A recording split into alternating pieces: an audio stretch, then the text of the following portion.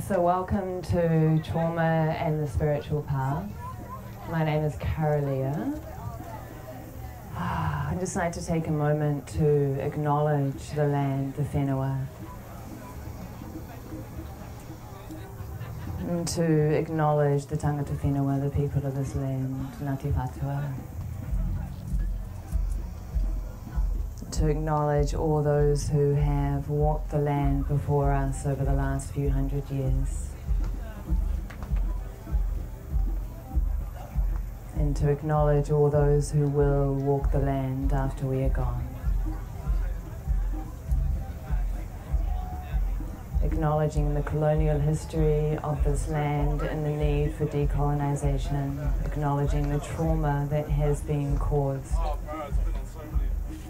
in so many ways, through war, through the dishonouring of Te Tiriti, and through policies, laws, regulations, and just downright racism.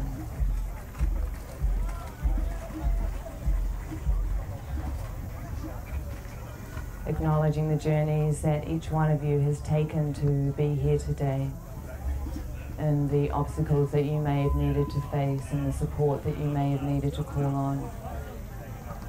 And acknowledging the friends and family who are not here, who may have made this possible for you to be here.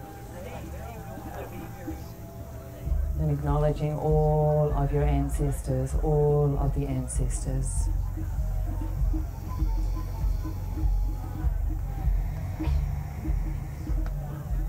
May we come together out of love.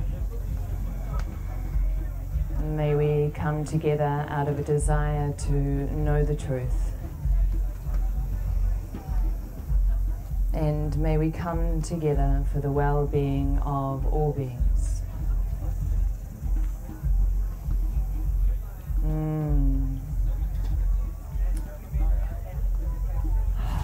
So we'll begin with practice. You're welcome to leave your eyes open, just focus them at one point. You're welcome to close your eyes. Just let the body come into a comfortable position. It's totally okay if the body wants to move a little to find ease. You're welcome to hover at the back and stand. You're welcome to come in and find a spot. There's always a spot if you dare to peek your way in and you're like, I want to sit down. And whatever you're doing, whether you're still finding a spot or you're dropping into your body in a seated position, just bring awareness to the felt sense of breath. Just really noticing what it feels like in the nostrils as you breathe.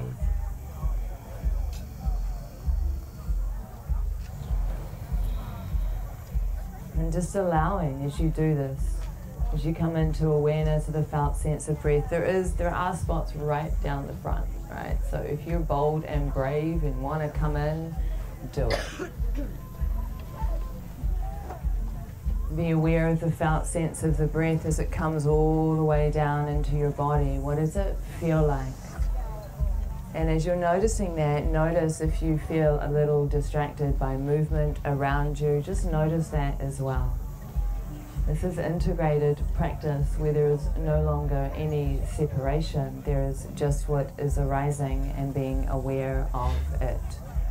So we're aware of the felt sense of breath in the nostrils and the body.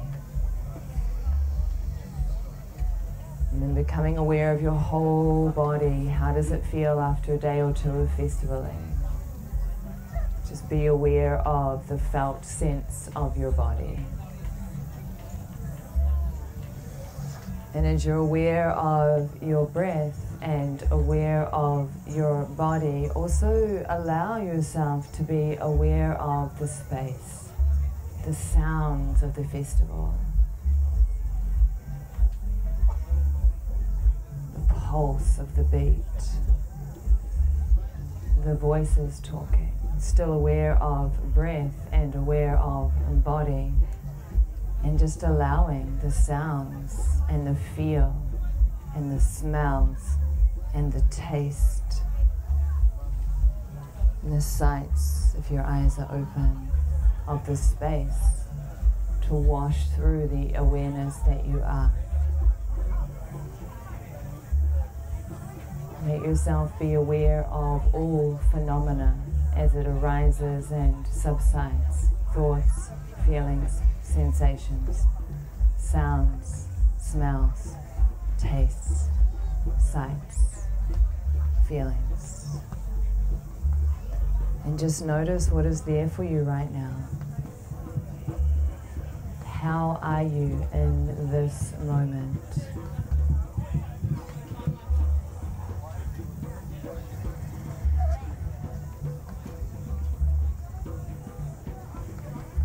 And I invite you, as we move through this presentation, which will be a talk and satsang style, call and response, questions and answers, I invite you to stay aware of your breath, stay aware of your body, stay aware of everything that is moving through the awareness that you are. And so this becomes an integrated practice, right? You're listening to me talk to what might arise in this space, and you're in meditation at the same time. Stacking, very efficient. So effective if you've got a busy life. And people are like, I have no time to meditate. I'm like, yeah, right. You just don't want it badly enough. No, just joking. They just don't know how, right? It's like every moment can be meditation. Scrolling social media. Be aware of your breath, aware of your body, aware of, ooh, envy, ooh, comparison, ooh, no, I don't feel so good. Be aware of it all in the moment as it happens, right? So today's topic is trauma and the spiritual path, and when I teach from direct experience, you know, and I draw upon teachers I've studied with, books I've read, etc. But for me, I feel like the most truth, the most authenticity comes from sharing what I've directly experienced, how I've synthesized it, and what I found useful and beneficial. Now, what I found useful and beneficial may not necessarily be useful and beneficial for you, right? Because every single person has their own individual journey on this path. So I'm not saying, do what I did. Nah, you know, you're not me, I'm not you, we're different. But what I would love is for you to understand the spirit of curiosity and the spirit of inquiry and the spirit of openness and the spirit of exploration. Because those principles of curiosity and openness and inquiry, right, and exploration, that is what will lead you on the path. So I'm hoping that by sharing some of my experience, some of my learnings, that it will give you some context for the territory that you might be navigating, right? Okay, so I'm noticing that I'm feeling a lot of vulnerability at the moment. I'm just going to acknowledge that and name that. I've had a very interesting 4 or 5 weeks that has been taking me into some deep places as I begin to discover that I may not be who I thought I was after all. And that's part of the path, right? We have self-images and ideas of who we think we are, and then they're shattered completely. And for me, one of those moments came when I was 29. This is what this memoir is about: sex, drugs, and mostly yoga. I was 29 and I'd been living overseas in Canada for about 8 years and traveling the world and trying to find myself as a human. And I was seeking so hard out. You know, I was reading all the books and I was deep diving into yoga and I was meditating by myself a lot, often on mushrooms or cannabis. And I was also doing a shit ton of recreational drugs, and I was completely, totally, absolutely unaware of the trauma that I was carrying. I had this idea that I had my shit together. And then I fell in love, deeply in love with this amazing man who just rocked my socks off often. And we had the most extraordinary sex of my life. It was like, it literally blew me open on many levels. And at the same time, I was doing a lot of yoga. And at the same time, I was exploring with mushrooms and cannabis. And I was kind of coming off the ecstasy and cocaine, but I'd given that a serious nudge out the door as well. And that combination of things, I do not recommend this. Can I just say, I do not recommend this at all. It is a recipe for... I ended up in a psych ward. That's where I ended up. I ended up in Lionsgate Psych Ward in the middle of Lionsgate after going to my first festival with my fiance and my best friend who he had the hots for, and I was trying to like set up a threesome because he really wanted it and I really wanted to make him happy, but I didn't really want it because it was making me feel really insecure and like, oh my God. It was intensity, right? And so what I didn't know at the time was the trauma that I was carrying. So I had all these internal mechanisms for suppressing vulnerability, not speaking what was in my heart. I had no idea how to talk to my fiance about how I was feeling. I didn't even know how I was feeling. I was really, really good at pretending I was feeling things that I wasn't feeling, right? Yeah. So my self-image of being this like high achieving, like I'd won a national award for writing a screenplay the year prior. You know, I was runner-up to Ducks. I was like invited to honours at university. I had this self-image of being this incredibly successful person who was going to achieve great things, and then wham, hello psych ward. And that definitely wasn't on my life script at all, and it completely shattered me in more ways than one. My fiance broke up with me. I had no money, I had no job, and I had to leave Canada where I'd been living for 8 years. I had to leave my crew and my life. I was doing a lot of go-go dancing. I freaking love go-go dancing. I was a freelance journalist and I was a waitress as well. I had to leave it all and come home to New Zealand, which was the place I'd run away from when I was 21. And I'd been diagnosed bipolar. And at the time I kind of knew. I was like, I think something spiritual might have happened to me. But I didn't say anything to the doctors because I didn't want them to think I was crazier than they already thought I was. So I came home, and that was when, like, because I'd had this awakening, and this is the interesting thing, right, is that in that awakening, I stepped sideways in reality and experienced reality in a completely different way.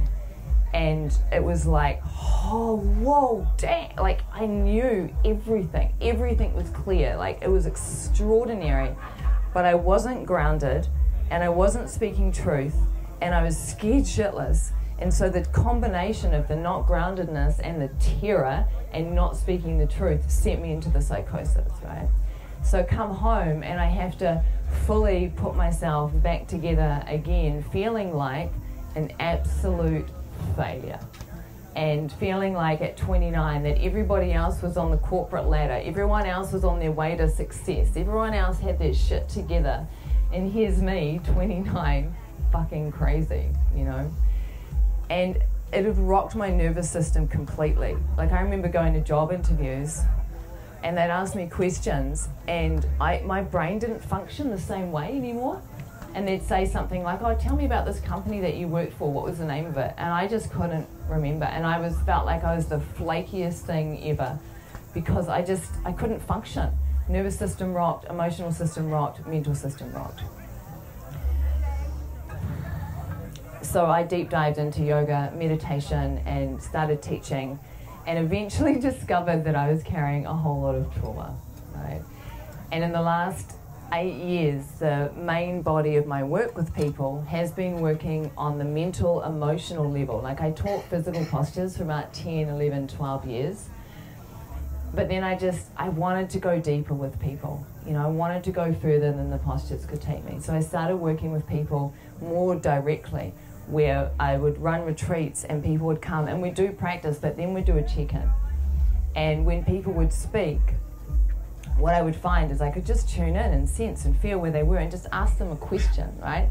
And in asking the question, things would be revealed.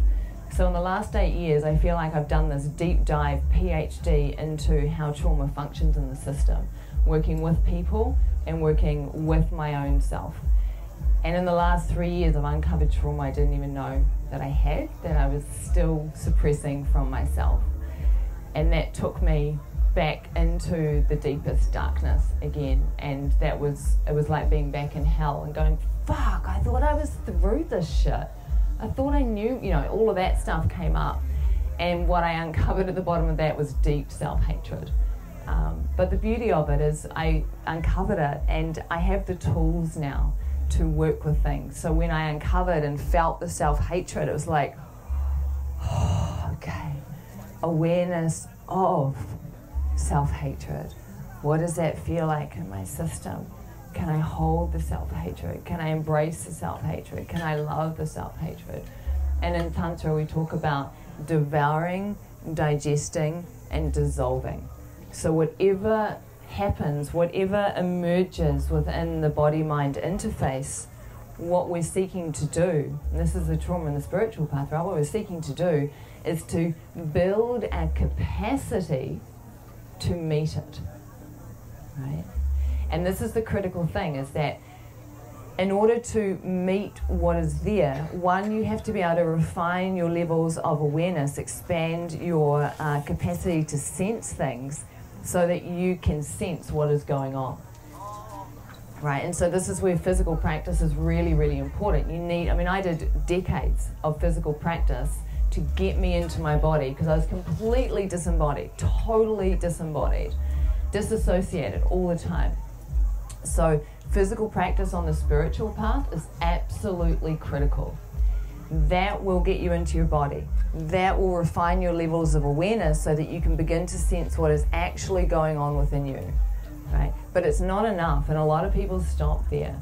There needs to be orientation to awareness, right? So when we began this session and I asked you to become aware of the felt sense of your breath, aware of the felt sense of your body, aware of all of the sounds, right? What that's doing is it's starting to, it's not creating a separation, it's not creating a witness because that perpetuates separation. What it's doing though is meaning that we're no longer identified with the feelings and we're able to hold, contain and feel the feelings. And this is critical. You need to be able to contain and hold and permeate and fully feel and be immersed even as you're holding and containing. And on the path, this is the Shiva aspect or Shiva aspect. Consciousness, awareness, essence, nature. It is the aspect that is awakening to what you are, right? So from the perspective of working with trauma in the context of the spiritual path, embodiment, and then orientation to awareness. And then you have to build your nervous system capacity to be able to be with intensity, right? Because when we have trauma, right? Quick definition of trauma. Trauma is not what happens to us. It is how our system responds to what happens to us. So two people can go through the exact same experience. Say two people are in a car crash. And for whatever reason, one person might just roll out of that car crash and, you know, do whatever they do and process and not have any residual patterns or anything. The other person might come out of that and find that their nervous system is shot, that they're having PTSD symptoms, that they can't drive a car anymore because there's so much terror in the system, etc., etc., etc. Right? So that's the trauma. It's not what happened. It's not the car crash. It's how the system has responded. And what I recognized from my journey, so at 29 when I went through what I went through, I thought that that was like the biggest traumatic experience. But now, once I started to recover things from childhood, I realized, I was like, oh shit, it was what happened to me when I was 2, when I was 3, when I was 4, when I was 5, that embedded the patterns and the patterns of the trauma, my relational patterns, my complete lack of trust in humans, particularly as a collective. Hi guys. That was embedded way back then, right? And it wasn't until I started to become more aware of what was arising in the system that I was able to start to track these patterns, because I had come up with so many coping mechanisms, right? So when it comes to trauma, the way that our system will respond is it will generate patterns that makes the system feel safe. So for some of us, we might become the good girl or the good boy, because if we're good, we don't get yelled at. Or if we're good, we get ignored. That's also a good thing sometimes. You know, if we're good, then we're safe. So we become so good at being good that then our self-image becomes that of someone who is good. And then if we do something that we deem as bad, then we'll feel really bad because we've just violated our own sense of self-image, and there'll be a shit ton of guilt and shame that gets generated, and then that guilt and shame will be stored in the system, you know, and all of this starts to build up over time, right? So when it comes to the spiritual path, it's kind of like, the way I see it is that when we're unconscious, we're building up patterns, and we talk about samskaras, undigested emotional experiences, impressions from the past that we haven't had the capacity to fully feel, so they get stored in the system, right? And all of that gets stored up, and then we come onto the path, and now we're starting to do the things that are going to start to slowly unwind and dissolve this. But what it means is we might start to fall apart, we might start to break down, we might start to have mental health crises, because we're finally starting to look under the lid, underneath the coping mechanisms. Like my high achiever self, who was really good at being that high achiever, that was a coping mechanism, right? And it's not the whole of what I am, it's an aspect of what I can be, but it's not who I am. So at 29, to have that self-image shattered because I went into the psych ward, and high achievers don't go into psych wards, you know, it just, the whole ground of my beingness, of my life, dissipated. So when it comes to working with trauma, one is to recognize that, I mean, in some ways the spiritual path is all about the recognition and the dissolving of conditioning, right? And trauma is an aspect of conditioning, you see. The interesting thing is that in all those patterns that we create around trauma are about ultimately keeping us safe. Safe from abuse, safe from ridicule, safe from being laughed at, safe from being bullied, safe from shame, safe from, we want to stay safe. But the spiritual path actually asks us to leap off the cliff into the not safety, the unsafety, the unknown, the uncertainty you don't fucking know. The spiritual path asks us to go directly into terror.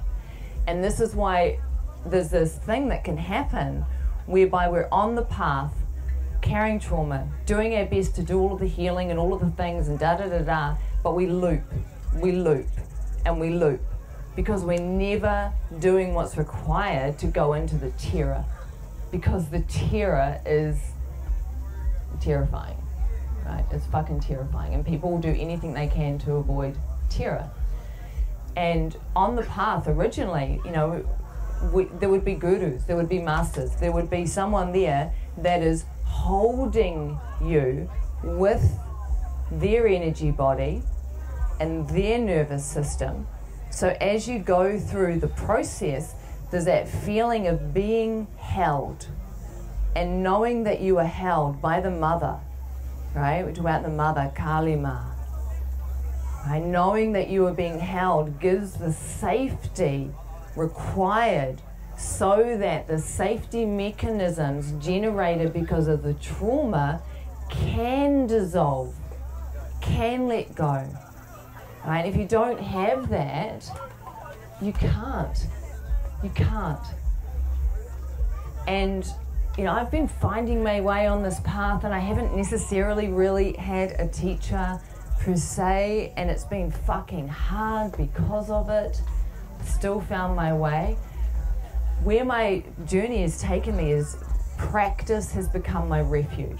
Practice became my refuge. Every single day since probably 2006, I have practiced in multiple ways. I practice for hours a day sometimes.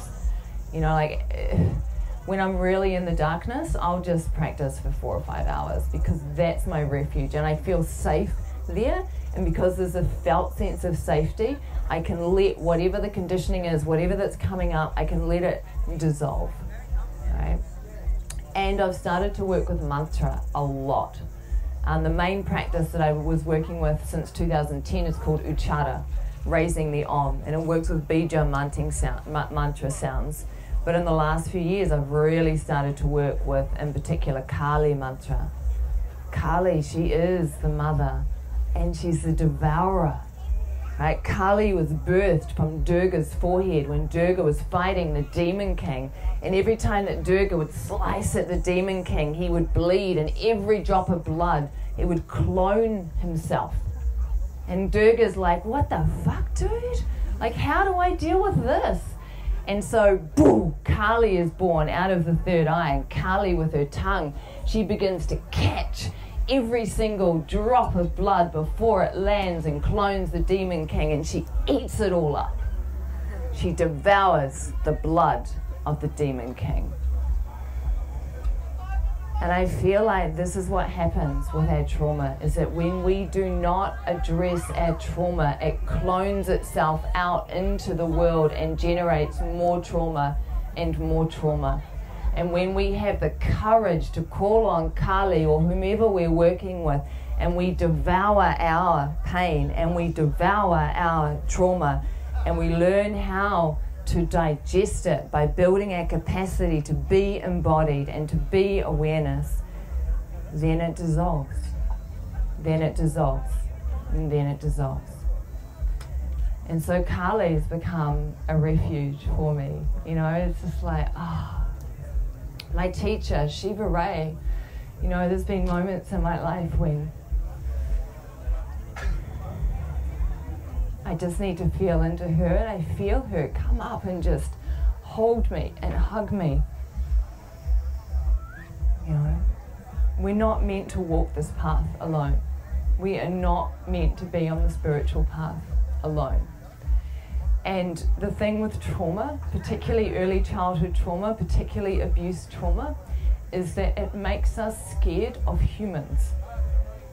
And when we are scared of humans, how do we open up and be vulnerable? How do we trust? How do we reach out for each other? You know, people are always like, oh, you're having a hard time, reach out and call someone. And I'm like, do you know how hard it is when you're in the darkness, feeling what you're feeling, to reach out to someone? Right? It is so hard. And then the risk that that person doesn't have the capacity to hold you or to meet you and does something that re-triggers the trauma that you're dealing with, right? And so what I've recognized now, like in Tantra yoga, there's deity yoga, there is guru yoga. I've received no formal teachings in this. I've just like synthesized and felt into it. But I really recognize that the need to have something, someone that is beyond you, that you trust 100%, that you can open to, that you can give yourself to, that you can fall apart in front of. Whether it is Kali, whether it is Papatu or Nuku, right? Is to have that, and to start there if you find it challenging with people, but to also recognize that the path, we're here doing it together. Like, I mean, I'm feeling like we're in a place now where the separation or the delineation or the idea of teacher-student is just dissipating. You know, I sit here in front of you not so much as a teacher, but just someone who's walking the path and has given herself wholeheartedly to it for decades. And so I come here just to share the view from where I happen to sit right now, and to say, hey, that path's pretty good, but watch out for the bear in the woods there, you know, whatever it might be. So I'm going to go to questions in a moment, but I want to see if I can just sort of summarize trauma in the spiritual path. Your trauma will come up on the path. You will go deeper into the darkness, quite likely, than you thought was possible. You will encounter terror and fear. This is normal. This is natural. It does not believe that you are broken, that you are flawed, that you are fucked up, that there is something wrong with you. It does not mean that you even need fixing, healing, or resolving even, right? That which you are is unbroken.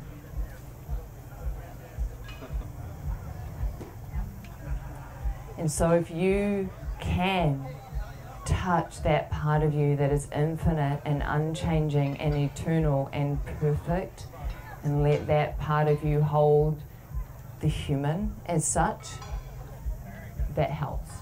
That really helps. Right? Get embodied. Learn how to orientate to awareness.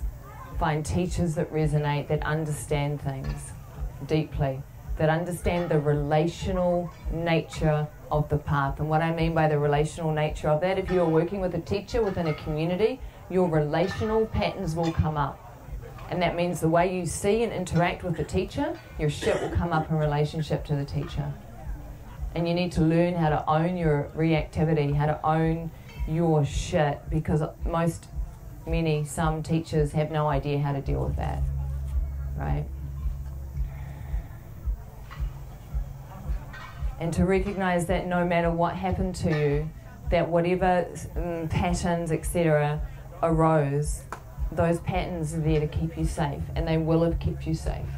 Particularly if you were a child, you needed to behave, you needed to be the good girl, maybe, so you didn't get beaten or whatever it was. So to recognize that your patterns of behavior that you may feel frustrated with, that you're like, fuck, I can't believe I'm still doing that thing. Love those patterns and recognize that they served a purpose, that they were valuable. And it's okay to let them know that they can retire now, that you've got it, you know.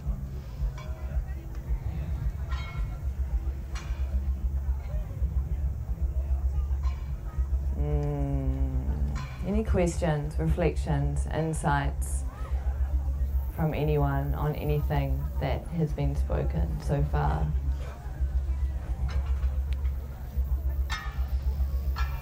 Notice if your heart's beating a little fast because you want to speak and it feels a little bit like, oh my God, just notice that.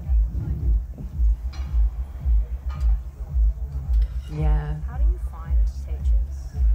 How do you find teachers? And then I'll go to you in the back. Yeah, how do you find teachers? Okay.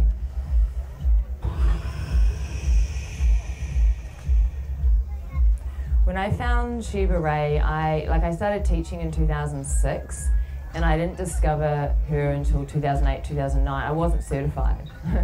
I taught uncertified for a while, 5 years or so. And I was looking for a teacher. And for me, what it was recognition. When I found Shiva, it was like I knew her. There was a recognition. So in terms of finding teachers, check them out, suss them out, be skeptical, be curious, recognize that teachers have their own shit as well. You know, there's no perfection there. You're not looking for perfection. You're looking for someone who can meet you and support you and walk alongside you as you navigate your particular journey. They're not there to be the authority or the expert. They're there to point you towards your own wisdom and your own knowledge. So research, checking out, and look for recognition, right? And recognize that there will be likely many teachers. I mean, I always thought I hadn't found a teacher, and then I realized it's because I had this narrow idea of what I thought a teacher was like and how they would show up. And then I was like, holy, I've been denying Shiva as my teacher for so long. And then I just started to orientate to her and to honor her again, and then felt like her wisdom come through. It was amazing. It was extraordinary. So recognize that the teacher you seek, you may have an image of what that is like. So to see if you can be open and curious, and to recognize that teachers come in many forms. And there's a point on the path where like almost every moment can be a teaching or a teacher. And at the same time, it is beneficial if you find someone that you can work with in a personal relationship, because that is where the real shit comes up. And to have someone that can see your shit and hold you with love and just point you towards things can be really beneficial. And don't underestimate the power of a good therapist as well. Like, it's really important, particularly if you know you're carrying a lot of trauma. The spiritual path is not the only thing. You want to also work with good therapists, particularly somatic therapists, and you know, the things are becoming more interwoven. But that's how I would find a teacher. Research, clarity, openness, recognition. And then check out the students and the vibe and the feel of it to see, am I drinking Kool-Aid here or is this legit? Yeah. And And it's okay to drink the Kool-Aid sometimes. Just know you're doing it, go in for a short time, get what you need, and then exit the building. I'm going to go to the lady at the back first, and then you, sir. Are there usually like phases that you go through when you know you've got trauma and you have to go through it, but you have to focus on what you're doing? Are there sort of phases that you can expect that you want to go into? Yeah. Great question. So the question is, are there phases that you go through with trauma? So what I notice, again, this is just my direct experience, what I notice is life will trigger me. And I use that word trigger in a very specific context. Trigger is an out of context reaction to what is happening now that suggests that the reaction that is happening in the body now to this present time circumstance is actually related to unprocessed stuff from the past, right? So triggers are fantastic because it's like, oh, I'm triggered. Excellent. There we go. It flushes the shit up. And now this is the crucial point.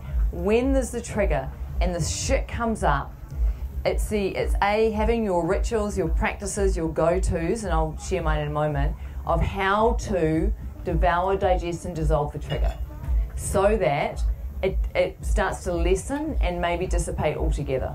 And this is entirely possible because one of the things I see is that people get triggered and they then try and make sure that they don't have people do things that trigger. Don't do that, it triggers me.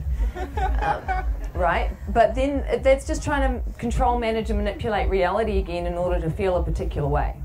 And that's not what we're doing here. What we're doing here is increasing our ability to just be with whatever the fuck is happening. So with triggers, know that you can digest and dissolve them completely. And find out for yourself what mechanisms will support that, whether you work through them with a really good therapist. For me, I do practice, and this is where the orientation to awareness becomes critical. If you're identified in the trigger, right? If you're identified in it, you're immersed in it, it's like the difference between drowning in the ocean and being in a really good kick-ass sailboat that's skimming across the surface of the ocean. That's the difference. And the ocean can be wild as, but you're riding the wildness or drowning in it, right? So orientation to awareness means that I can have the most intense stuff coming up and I can be with it, I can allow it, I can feel the fuck out of it and let it just digest. And normally when I do that, sometimes memories might arise, sometimes insights might arise.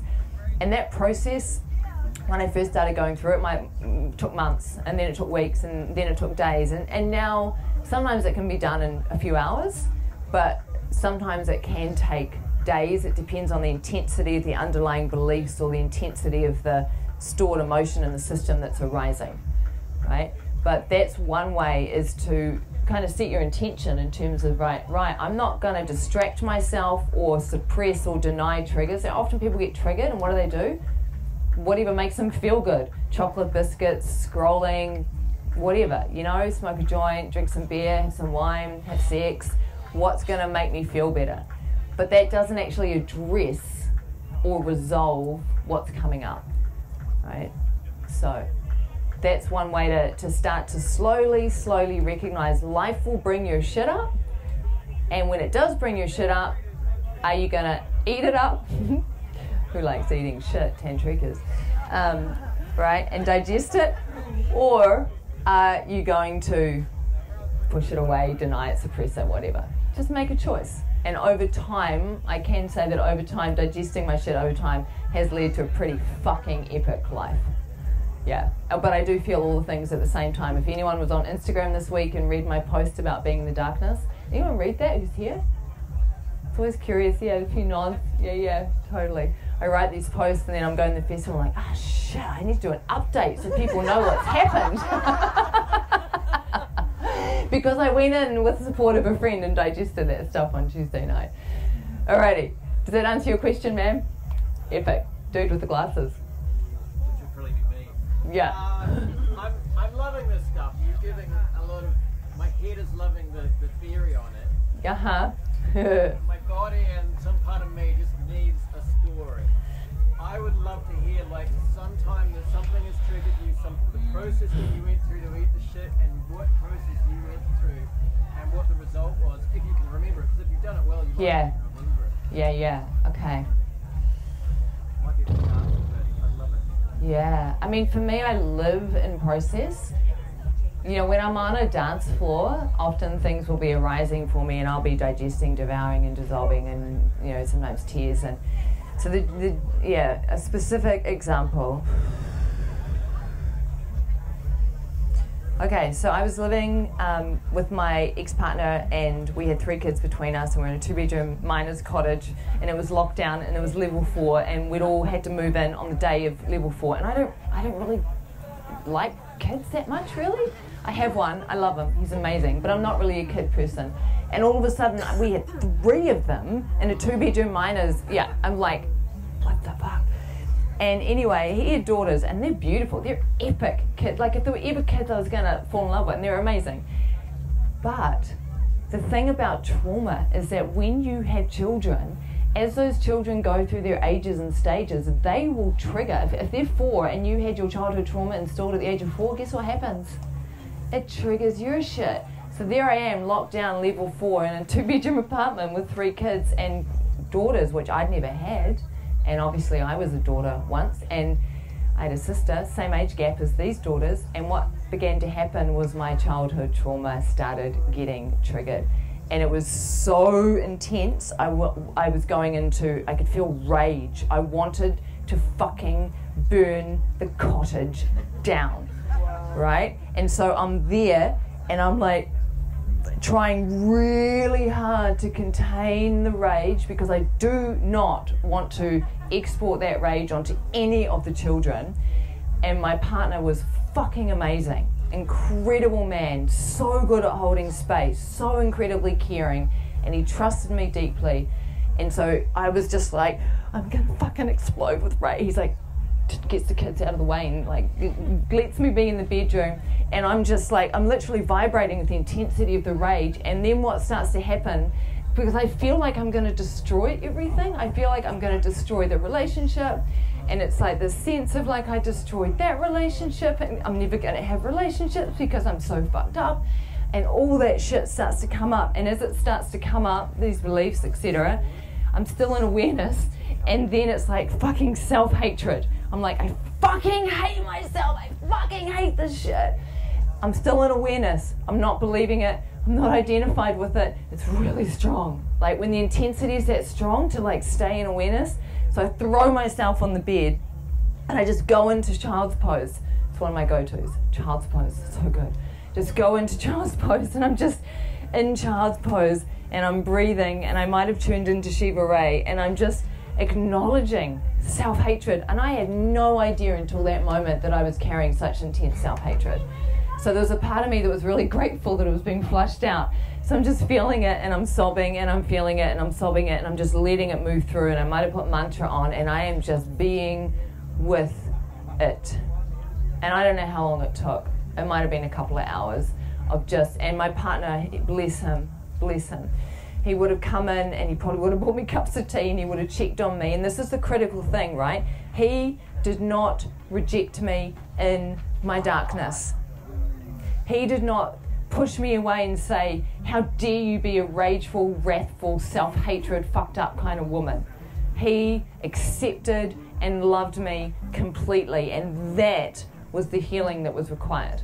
It was absolutely critical. Our wounds are created in relationship. Our wounds are healed in relationship. So the combination for me of having that incredible trigger come up, of feeling all of this rage, which was at childhood stuff, which generated all the things I just explained to you, but then being held and cared for and loved, meant that, unlike what happened here, I was able to digest and devour, and the love was unwavering. And the recognition that it doesn't define me, it's not who I am, that is not who I am, it is just emotion passing through the system. So that's an example of what happens for me if I get triggered, which happens less and less now, but there was a period there at lockdown for 2 months. I was probably in that darkness every day for 2 months. it was that intense, because it was the surfacing of stuff I didn't even know was there. And what shifted? I just kept showing up to it. I kept using all my tools. My partner kept holding the love relentlessly and supporting me.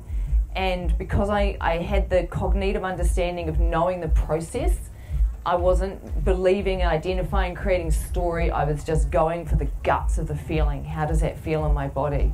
How does that feel in my body? And just feeling.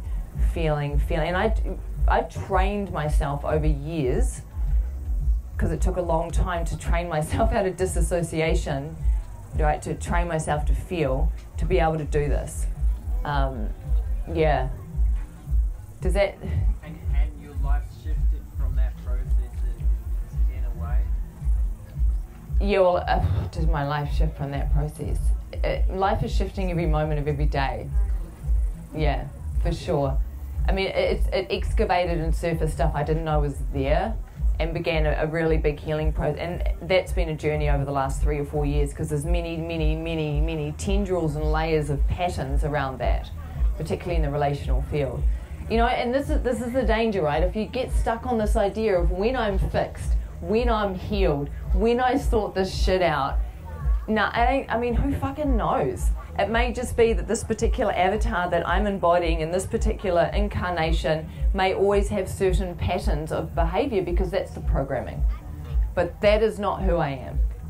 What I am is awareness itself, animating the being, right? And so this idea of trying to get to some idea of perfection as a person, fucking burn that shit too, right? We are what we are. And yes, it's beneficial to dissolve the triggers and dissolve the patterns, so that we can be free and spontaneous in our moment-to-moment interactions, rather than going into a habitual pattern reaction, you see? Yeah. But it's still, you know, there is no perfect point here. So enjoy the journey, relax, you know, chill out on the landing as you're climbing the mountain. Check out the sunset, right? Enjoy those moments when sometimes the bliss that comes through, particularly on dance floors and at festivals, but also my day-to-day life, like watching the birds eat the leftover peanut butter sandwiches from my son's lunch in the morning. Like, it's extraordinary, you know? Like, they come and they're doing their little bird thing, you know, and I wonder if they're like, oh yeah, peanut butter sandwiches, 101 St. Patrick Row, about 8:30 a.m. school mornings, guys. Do they put the word out? You know? Right? This is life. The miniature, the littleness, the all of it. And what I notice, if I get too hung up on, like, I gotta fix here, no, fuck.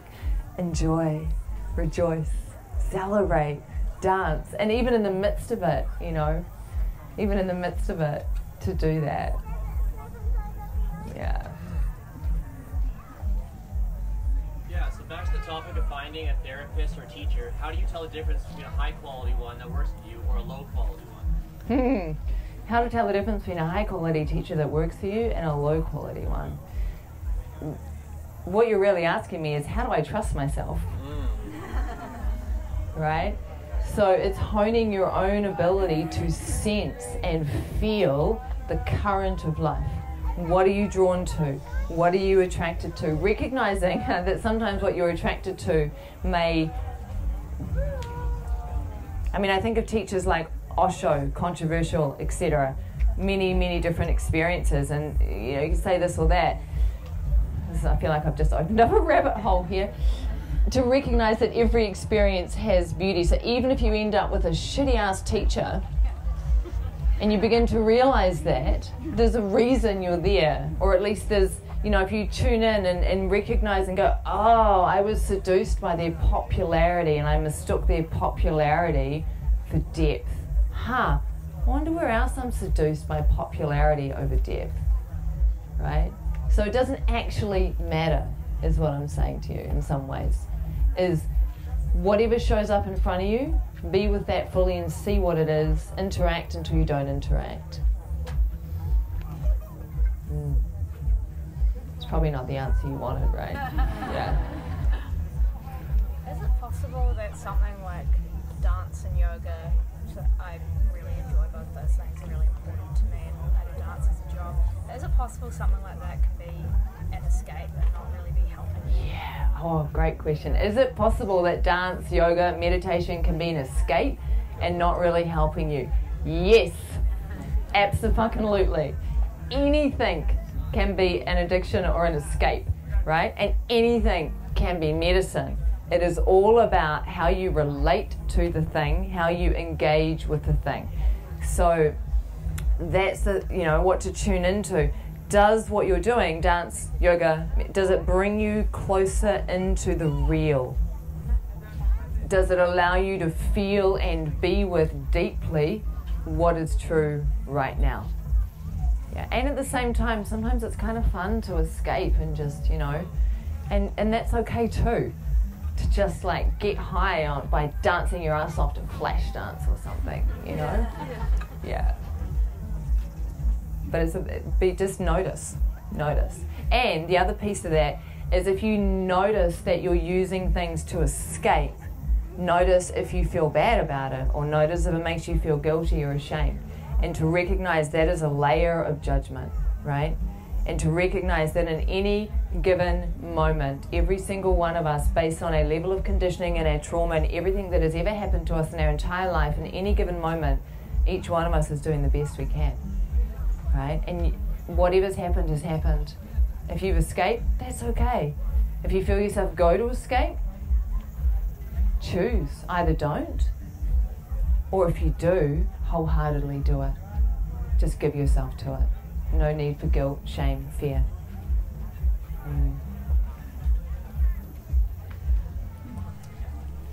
Two things. One is they say that we come in with a soul contract, that we sign up to the vision of who God makes us sign up, or the universe, all the crap that is about to land on us once we get born.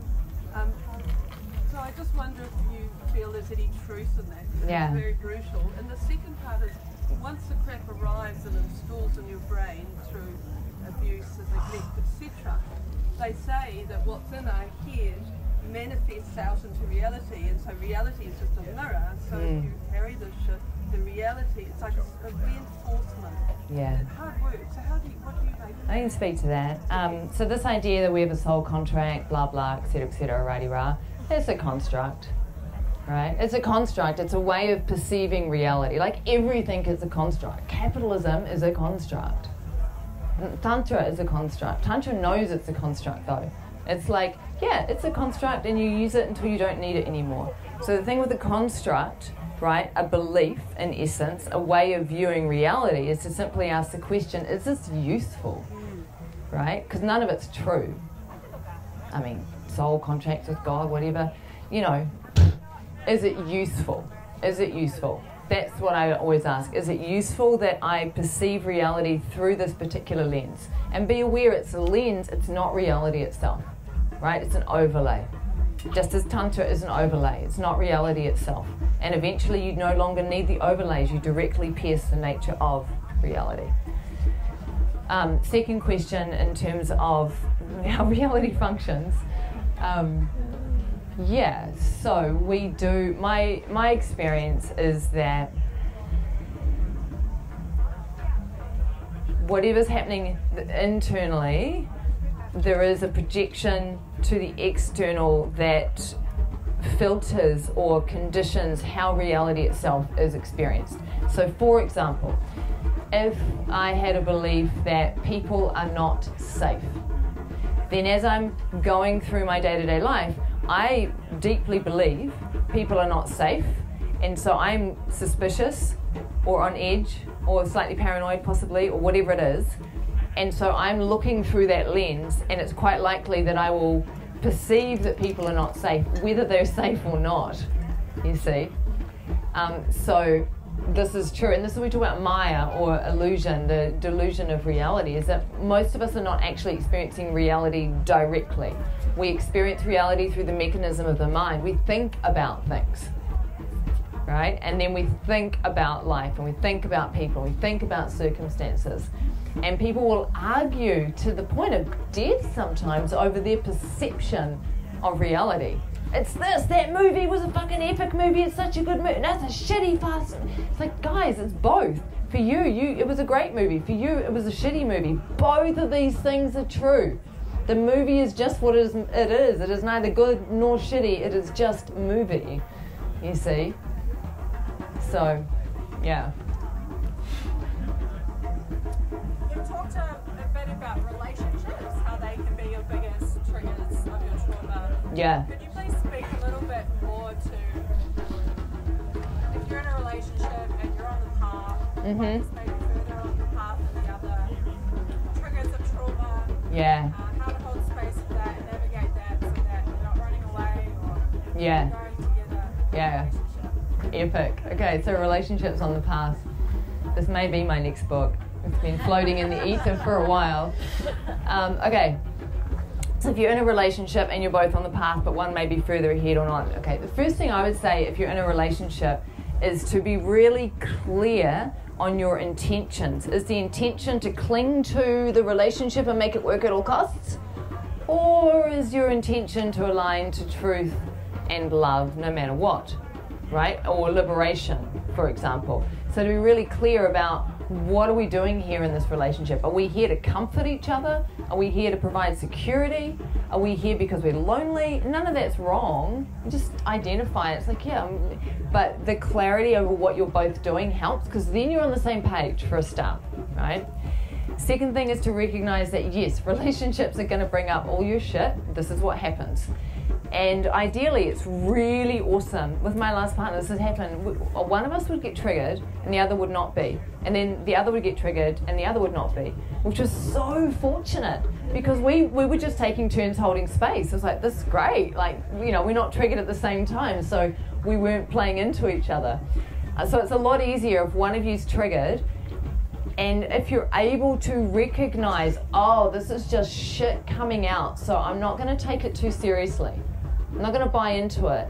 And to be able to name it, whether you're the person triggered, to be able to acknowledge, fuck, I'm triggered right now, I'm feeling really insecure and I'm acting like a controlling bitch because that's what happens when I feel insecure. So just don't take me too seriously, but I'm just going to be all insecure for a moment. Can you, yep, sweet, got you, babe, just going to hold that. Yep, got it, sweet. Right, so it really does help to name and acknowledge the thing. And to take responsibility, to own your reactivity, right? So for me, when that intense rage got triggered, I did not export or vent the rage onto my partner or the children. I did not make it about the current situation. I did not start going into a rage about any, you know, I just recognized, shit, rage coming up out of context. This is mine. It's got nothing to do with you or the circumstance. It's really helpful to be able to acknowledge that. Just a note, this is high level functioning, you know, because you've got to be able to stay aware, be embodied, recognize what's happening, don't get identified, don't buy into the story, and name this stuff in real time. But it's entirely possible, entirely possible. Know what your practices, etc. are for dissolving things. Know what your triggers are. Know what happens in your nervous system. Like I would go into disassociation where I literally would freeze at the same time and I couldn't actually talk. I'd be like that in the living room. My partner would look at me and he'd be like, I got you, babe. You're in disassociation and freeze. Okay, cool. And it's like we'd have the operating manual. Okay, when she's like this is what I do. So that can be helpful to support each other in terms of like, this is what happens for me when I go into, do you go into fight, flight, freeze, or fawn, or what do you do when your trauma comes up? What if you're both triggered at the same time? Yeah, that's what I was getting to. So first we've got to have all your systems, know what to do, righty-rah. Okay, now what happens when both of you get triggered at the same time? Whoever has the most capacity to orientate to awareness, it's their responsibility to fucking do it. Push pause on your own trigger. I got you, babe. Wow, not easy. It's possible, you know, and or to just say to each other, we're both triggered, you want to go at it? And just... but you're setting the container, right? You set the container. We're both triggered as fuck. Let's go at it. Knowing we're not taking it seriously, we're not believing it, we're just, and be really fucking aware. Because if you go at it and you're really, really, really, really, really, really, really aware, you can burn it up. But you've got to stay connected. You've got to recognize that we're just going to play out that shit together right now. You what? You know? But if you, yeah. No one do this on my advice and come back to me and say, this is not advice. This is what I would do, okay? Please use at your own risk. You do need to have high levels of embodiment, of space holding, of awareness to do it. But there is nothing better than romantic relationship with all the things to on the path. You can go, especially once you bring sex into that. The sex afterwards. Woo. Oh, yeah. Does that answer your question? So where was the disclaimer form that we signed? Yeah. Right? I know. Totally. I can see myself getting ripped apart on social media after, do you know what she said? And I'm like, oh my God. I have a recording. You guys can listen to it. Oh, hang on, because you want me. Anyone? Yes. Hi, I just have like two kind of questions. I just want to Speak real loud.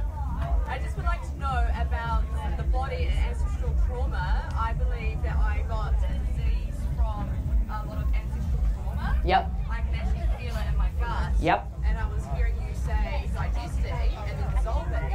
I believe I'm digesting, but I'm not dissolving. Therefore, I have really bad problems with my gut. Yeah. And I just want to know what's like the best way spiritually for you to dissolve it and let it go. And also another thing I just wanted to ask is also what do you do, because I get really angry and I'm trying to deal with my rage and my truth and how strong I stand in my truth, but someone else's reality is something else, and how do I deal when the anger controls over me? What do I do in that step to really go, wow, I'm really angry. Like I know I walk away, but like just to really calm my nerves afterwards because I get so shaken up. Yeah. Okay. So let's start with the first question first. So I'm going back to practice for a moment, right? My understanding of the yogis and the tantrikas pre the last 100 years or so, they weren't doing this psychological shit so much. What they were doing was practicing. Practicing, practicing, practicing, practicing. And practice will eat your shit up. But you also need to be doing beneficial practice, so not necessarily just physical yoga. So for example, there is an ancestral karma prostration practice which eats up your ancestral karma, where you don't have to cognitively figure shit out or do, you just do the practice. And I've worked with this practice. I did it every day for over a year, and it most definitely ate up ancestral karma. There's no doubt about it. There are, the practices that eat the shit up. That's the ones you want. Uchata practice, another good example, because it eats shit up for you. So the first thing I say is if you are experiencing a lot of trauma stuff coming through, double down on practice. Really do that, and figuring out which practices are going to be beneficial for you. I know that can be challenging, and it's really great if you've got a teacher that you can work with who can support you on that. And then, as we've discovered, finding the teacher can be challenging too. So that's what I'd say on the ancestral karma. And I'd also recognize that whilst the physical reaction might be coming from the ancestral karma, to just always recognize that you maybe can't know for sure. And even if maybe all the karma gets eaten up, there may still be the physical reaction. It doesn't, just to always be in the unknown or the uncertainty around things. Like, this might be what's going on. I'm going to attend to it like it is. But, and sometimes, I've got a fused spine. I'm always going to have a fused spine my whole life. That's just the way it is. But that's not to say that you'll always have gut stuff your whole life. But you see what I'm saying? It's like, yeah. All right, the second piece on the anger. It's really, it's challenging for me to say, yeah, when the situation happens for you, do X, Y, and Z, and but I still want to speak to it. What I've found beneficial is that when I'm in a situation with my child or with another person and there's a lot of anger arising, is I just name it. I'll be like, I'm feeling really fucking angry right now. That's the first thing. Because as soon as you name or acknowledge, it helps to create that awareness of rather than the identification of it. Right? So that's the first thing. And then if you can tune into what do I need right now? So you've named it, feeling really fucking angry right now. And then if you can tune in, I need to go out to the garden and scream at the avocado tree. Whatever it might be. but to just tune in, what do I need right now, and to communicate that to the person that you're with, and then just do what you need, right? What does your nervous system need to recalibrate and calm down? Naming and acknowledging where you are, tuning into what you need, doing what you need. It's kind of simple in some ways. Yeah. But, yeah. You're welcome. What happens if, when you name it, the person that's responding to you responds in like a not so space holding space, and it triggers you further? Yeah, I mean, some of that's going to happen. Like, I mean, it's really good for everyone to increase their ability to hold space. Did we even have that phrase 5 years ago? Like, right? It's like, yeah, I'm a really good space holder. What? I mean, shit's going to go down. If that person then is angry at you, just name it. I'm noticing that you're being really angry toward me, and I'm noticing that I'm feeling increased level of trigger. Like there just often what happens is we're in the thing and we're acting out the thing, right? Like the actor that's forgotten that they're an actor, and taking it to that meta level of just acknowledging and being aware of what's happening with the body-mind interface in this particular interaction. And not having expectations. No expectations. You got to burn all the expectations for everything. That's a good place to start to minimize suffering.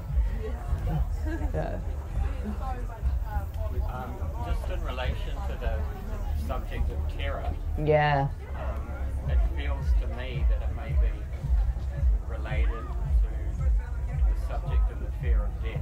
Yes. And potentially, Yes. he describes it as the fifth root cause of suffering. Absolutely. So, as one becomes more spiritually awake, whatever that means, Yeah.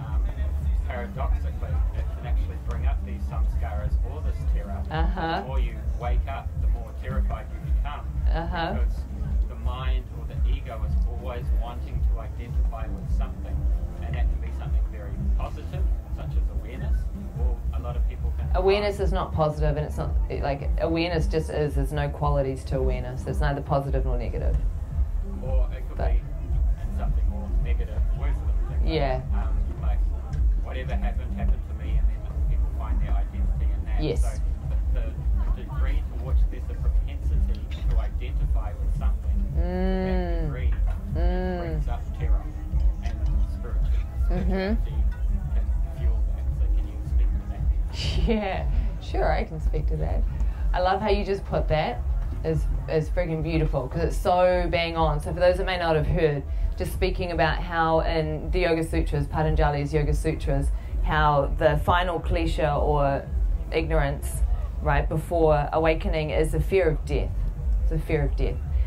And this isn't just the physical fear of death, it's also the fear of psychological death as such. It's like death of who you think you are. And this is the really interesting thing about the spiritual path, is the one we're identified with is doing the thing to annihilate that one.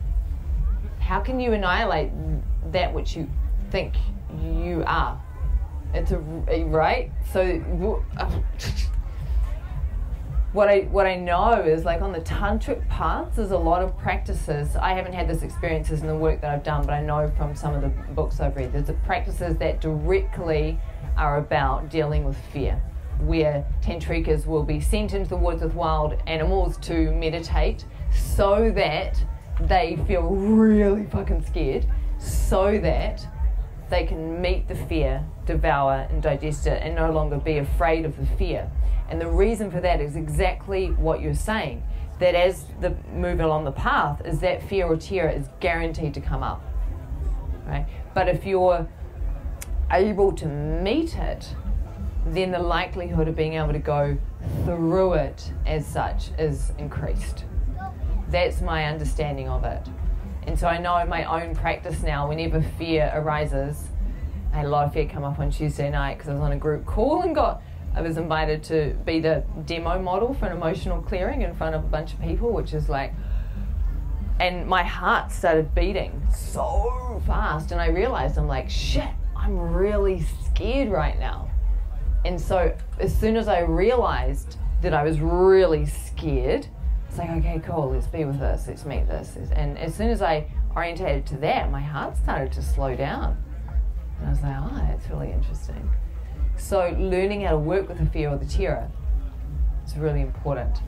And recognizing, I think there's another piece. I feel what you're kind of asking around. I love what you said in terms of the propensity to identify with. Because as like you drudge the canals, the waters of the canals, these deep-rooted samskaras come to the surface, and until that water is completely clear, as they come to the surface, it can bring up, a whole lot of shit. Yeah. Yeah, I mean, it's definitely a question I've been asking myself in terms of what am I identified with, what am I attached to? I'm like, oh shit, what if I'm identified with dissolving trauma? Fuck. Yeah. And you know, because this stuff is sneaky. So then I'm like, oh, okay, so I'll just be aware of that tendency. What if I don't need to do that shit anymore? But I know where I am with that. So I'd say that is like, yeah, I like that metaphor you used of like sludging the canals and the deeper shit starts to come up. Because what will often happen on the path is that, you know, people come on the spiritual path and they want to like dissolve the ego, etc., and then they just adopt a spiritual identity. And I know that I did this. You know, it's like, oh, this is who I am now. I'm a yogi. You know, now I feel safe because I'm a yogi and I can identify with that. Because we constantly cling or grasp for the thing that keeps us safe. So the way that I work with that is inquiry. What am I attaching to right now? What am I identified with right now? What's the thing that I'm unconscious of thinking I am? Yeah. So working with terror, being able to work with terror, and relentless, ruthless inquiry. How do I know that's true? How do I know that's true? How do I know that's true? How do I know that's true? Because there is no such thing as my truth and your truth, by the way. There is only truth, and truth is that which cannot be put into words. Truth is a felt sense. Truth just is. There's your perspective and my perspective for sure, but truth beyond words cannot be named, but it can be known. You see. Does that give you a little something to chew on?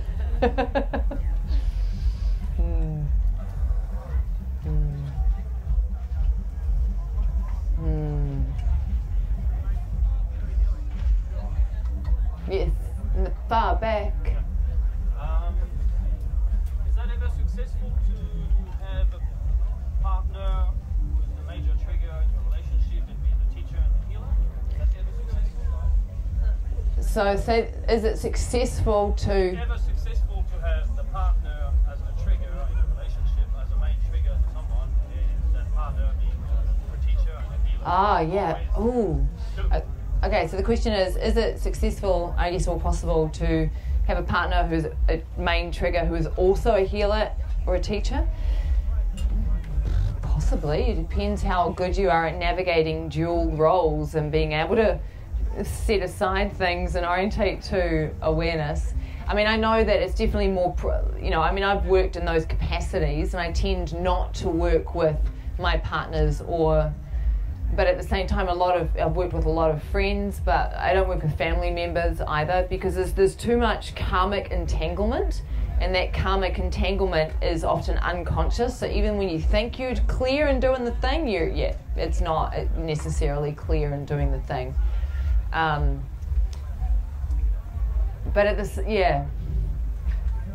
there's no hard and fast rules. It's not black and white. But I would suggest, for me, if I'm in a romantic partner with someone, I don't really want to be in the role of teacher.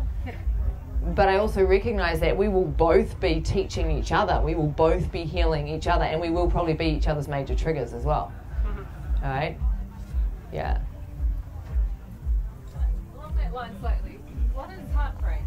Oh, what is heartbreak?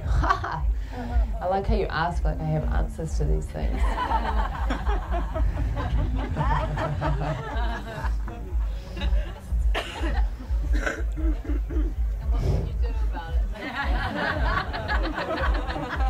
When I start to feel into heartbreak, I start to feel it. You know, it's like, it's a gateway. Heartbreak's a gateway. And what I do about it is I immerse in it and I embrace it and I bow before it and I devote myself to it and I let my heart just be broken over and over again. Because if you're no longer afraid of heartbreak,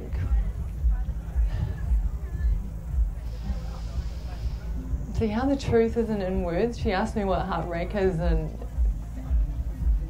it's a feeling. It's, you know. And when I feel it, you feel it, right? Yeah. What happened? Oh, we all broke our hearts together.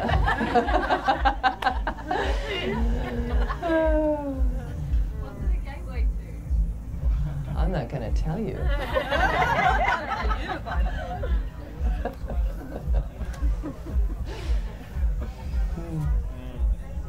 I do more somatic work, I'm finding that I'm having really big feelings, but I don't always have like a conscious awareness of what's caused it. Yeah. And I can only sort of move through it in my body and how it feels right, but it doesn't matter if I don't know Yeah. what the problem is. Yeah, so the question is, as I'm doing more somatic work, I'm having bigger feelings. I don't always know why I'm having the feeling. Doesn't matter. I was on a call with a colleague of mine, and he gave this beautiful metaphor in terms of when you notice you've got dirt on your shoulder, you just jump in the shower and clean it off. You don't necessarily go, oh my God, where did that dirt come from?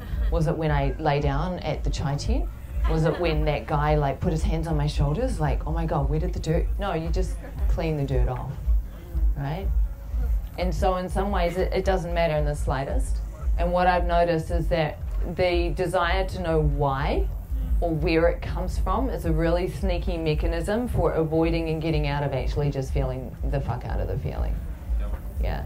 And so what I suggest is, when the big feelings are coming through, just devour those, digest them, be with them. And sometimes naturally what will happen is insight will arise, memory will arise, an aha moment. And if that happens, wonderful. Oh, the dirt came from when I was dancing in the electronic stage. But it doesn't really matter, but it might come through. Don't let that sneakiness of the mind that wants to protect use the why as the way to not feel the thing. Yeah. Yeah, I was just reflecting on some of these teachings and remembering how what came to me was like how our emotional body and our feeling body is actually the natural mechanism to digest everything enough. And like I just started putting awareness on that. Oh, I've actually got everything in me to process and digest what's happening, whether it's an overwhelming positive experience over a negative experience. Yes. And just by like trusting that sometimes I don't have enough words of feelings to put on what I'm feeling, and like noticing the story that's there with the feelings, and trying to dissociate the story from the feelings. Yeah. And that sometimes feels like so challenging, like what you were just speaking about now, just to allow to feel what's coming out. Yeah. But in the story does actually. Yeah, this is a crucial piece. Thank you for bringing it up, because I don't think I've spoken to it yet. So just for the sake of the recording, the question was around noticing the feelings, recognizing that there's everything possible needed in the system to digest it, but recognizing the stories that get generated about the feelings. So this is critical in terms of when it comes to digestion, you have to be able to surrender the story, right? If you're in the story around the feeling, the teaching is, this isn't Tantra illuminated, so we're talking about, within Tantra there are the skillful means to liberation, upaya, and there's the empowered means, or shakta upaya. So when Christopher Wallace is speaking about this, he's talking about the digestion of samskara, which can be, I don't like to use positive and negative, like ones we love and ones we don't love so much. You can absolutely have joy that you weren't capable of fully feeling that arises and gets triggered, believe it or not. So samskaras are not always uncomfortable, painful things. It's just what you couldn't digest at the time because either your energy body wasn't strong enough, and I'll come back to that, or your willingness or desire to do it and your internal mechanisms just cut you off from it. So you do need to be able to set aside or surrender the story, because if you're holding on to the story in terms of like, he did this to me and that's why I'm feeling this and he shouldn't have done that and blah blah blah and blah blah, you cannot digest. Right? You can acknowledge, sometimes it's really important to acknowledge the story, acknowledge what happened and speak to it, can be very important, which is why therapy can be really beneficial at times. And then once you've got that clear on the cognitive level, then it's just like, okay, it's done. I'm just going to feel. How does it make me feel? When I go into that story, how does it make me feel? I feel envy or whatever it is, and then just feel that with the story set aside. Really critical. Just looping back to what I said around the energy body. So in the tantric frameworks, recognizing this too as a construct that we use, it's beneficial. Physical body, mental, emotional body, energetic body, void layer, and then consciousness itself. So the energy body, prana shakti, prana, it has strength, right? So depending on what practices you do, depending on your breath work, etc., it will be strong or not so strong or whatever it is. The stronger your energetic body, the more capacity that you have to digest intensity. Every time you digest a samskara, right, when a samskara is stored in the system, the way Christopher Wallace speaks to it, that emotion gets stored, it locks up some of our energy body, and our energy body becomes weaker, right? So if you have a shit ton of unresolved trauma because if you've had a really tough childhood, your energy body is going to be pretty damn weak, which is why then the yogic practices are really important to start to build up your energy body again, so that you have the capacity to digest a samskara, which then releases the energy back into your energy body, and your energy body gets a lot stronger. So one thing I've noticed from doing all of this digestion over the last 8 years is it feels like my energy body is so fucking strong, and my capacity to digest and to meet other people's shit, like I have no fear of meeting, no matter what someone comes to me with, I will happily support them to digest it, knowing that that's only going to make my energy body stronger as well as theirs, right? So when I talked about embodiment and orientation to awareness, another piece I would add to that is to increase the strength of your energy body by doing energy body practices, right?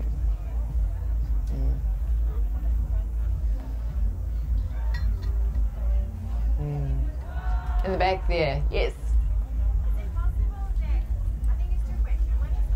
Talk loud. Can you heal a trauma real quick? And also, is it possible that you start trying to heal something that's already healed? Oh, that's an interesting question. Can you heal a trauma real quick? Yes, totally, absolutely. Is it possible you're trying to heal something that's already healed? I mean, anything is possible, so the answer has to be yes from a logical perspective. Right? What I'm curious about is what's underlying the questions that you're asking. I mean, we love to get fixated on all kinds of things. It makes us feel good when we have things to fix, when we're trying to uncover things and, now I can sort this out, you know.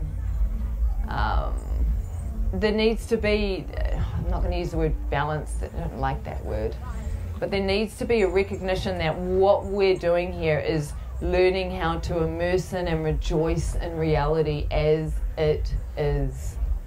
Don't even fucking worry about healing anything. You're fucking perfect.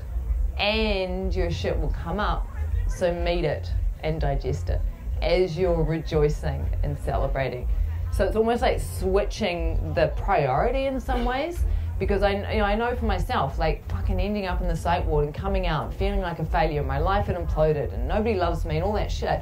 I was so focused on healing, right? So focused, like myopic focus. I'm gonna sort my shit out. But what I recognize now is it meant that for those how many years I was myopically focused in that way, I wasn't enjoying life as much as I could have been, and there was just as much to enjoy in those moments. I just wasn't seeing it because my focus was there. right? So in this journey to recognize that if you focus on marveling at all of the things, you know, your shit's going to come up anyway, and just attend to it. And then marvel and rejoice and delight and dance and dance and dance some more. Yeah. All right, we're coming to, I think I'm presuming this is a 90-minute session. I'm going to presume that. So we're coming to sort of the last 5 minutes. Any final questions? Anyone who hasn't spoken yet, who's a little shy about maybe asking? Do you offer your teachings? Do I offer my teachings? Well, I have my book here for sale, and this box is really heavy, so I would frickin' love to sell out. It's actually the last box of printed ones I have. $40, sex, drugs, and mostly yoga. So this is my memoir of being in the darkness. You get to go into the darkness with me, and you get to, it's like experiential, right? So I'm applying the yogic tools and the yogic framework as I go through the darkness. I wrote this 5 years ago now, and it feels like another lifetime. I'm really curious to know what I would write if I was to write another memoir. I read it, it's great. Bless. It's also on Audible for those of you that like to download. In terms of teachings, I'm in an interesting space right now where there is nothing new on offer at this exact moment. I do not know what is going to happen when I emerge. You mentioned the karmic entanglements you deal Yes, with karmic family. entanglements. Does that mean that you believe in karma? It's karma from the past or the current? What do you mean? Okay, so karmic entanglement, what I mean is that if I eat a burger, the karma is that I'm going to have to take a shit at some point. Right? That's what karma is. It is what happens because of what happened. It is what's set in motion. It is the patterns. And whenever we take an action, we're usually doing that action from attachment or from aversion or from confusion. And so when we act from attachment, aversion, or confusion, that basically sends out more attachment, aversion, and confusion into the pattern, and that is what continues to happen. So it's not that I believe in karma any more than I believe in maths. Right? Yeah, but it's just the way that things unfold. You know, if you leave a tent out in the sun, the karma of that will be that the tent fades. But that seems true, but then there are people who go through life like a hot knife through butter. Donald Trump. Karma should be everywhere, damage everywhere, but nothing. Well, you have no idea what the internal world of Donald Trump is like. I mean, that's one thing. You don't know. And the thing is, like, from a yogic perspective, it's not just a lifetime. It is thousands of lifetimes. Thousands of lifetimes. So where he is in terms of the ignorance and the shutdown, like, bless that man, because the journey potentially that will unfold and unfold and unfold and unfold, right? And yeah, and to recognize that, like, blessings on that man, because at some point, you know, we have to pay the piper, right? Yeah. All right, one more question. We've probably got time for one more question. Are we done? Are we hot? Are we ready to get out of this little sauna? Yes, ma'am. Do you have any sort of practical advice for taking sort of physical embodiment work where you might be feeling really relaxed and at peace, and then like sort of making it more emotional or spiritual so that you can like go that step further into healing? Okay, so the question is, do you have any advice about taking the practice if you're feeling relaxed and at ease into a more emotional space, etc.? I mean, what I would say is you don't need to do shit to bring up your shit. If your shit's not coming up, fucking enjoy it. Like, enjoy that, right? And notice that it might not come up on the mat, but what are your relationships like? What happens when you're engaging with people? And just recognize and work with the things that come up. Are you going after your desires? Are you living your dreams? Like, you know, one really good way to bring the shit up is to get really clear on what you desire and wholeheartedly move in that direction, because everything that's in the way will arise. Right? And going for your desires It's kind of it's a more fun way because maybe you'll actually live all the way into those desires or discover that they weren't really your desires at all and just a product of conditioning because you were trying to be the good girl and make everybody like you.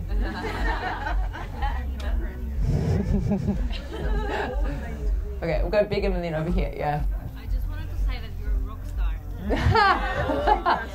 I think I wanted to be Flashdance, you know?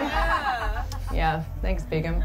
I wonder if you could give your perspective on the differences between needs, wants, and desires. Ooh, needs, wants, and desires. All right, this will be the last thing I answer, and I'll just reflect. Needs, wants, and needs. They keep the avatar functioning at an optimal level.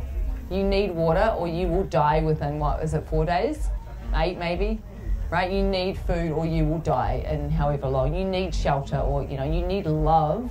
You need touch. We need these things, or we shrivel and die. That's what a need is. A want is more like, oh, I want that piece of cake.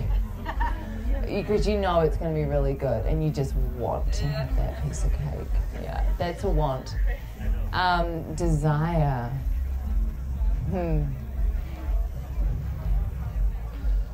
It feels like desire.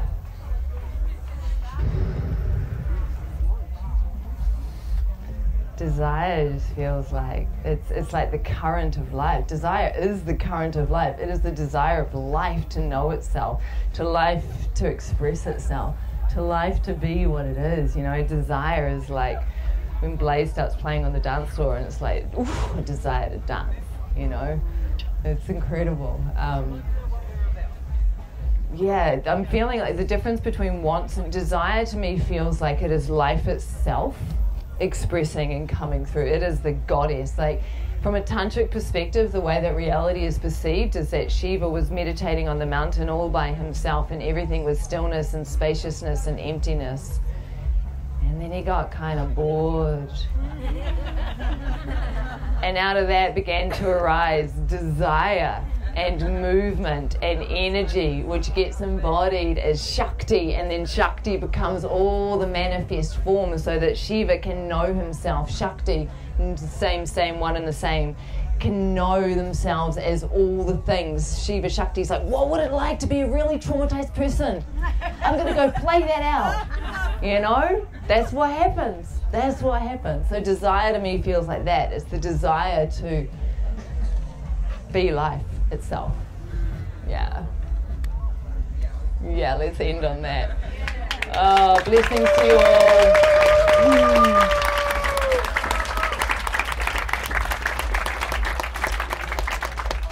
So I will be up here. I don't know when the next person's in here. I'll be here. If anyone wants a copy of this, $40, cash, bank transfer, trade. I'm always open to trade. Otherwise, have an epic, amazing festival. No doubt I'll see some of you on dance floors. Go well. If you want a recording of this, come and give me your email address and I will give you a recording of that and nothing else unless you give me permission, because consent is everything. Jump on you.